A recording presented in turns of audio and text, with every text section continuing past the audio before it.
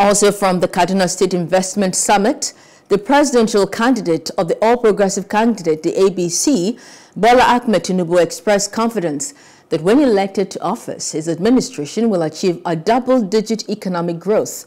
The APC flag bearer commended President Muhammadu Buhari for supporting the private sector in the country's economic development. Administration,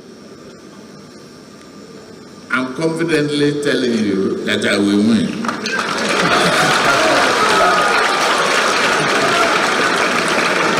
That we eliminate revenue leakages across all federal government areas, leveraging technology, which will be increasingly embedded into government operations. No inch of this country will be considered to banditry and anarchy. Hello. Hope you enjoyed the news. Please do subscribe to our YouTube channel and don't forget to hit the notification button so you get notified about fresh news updates.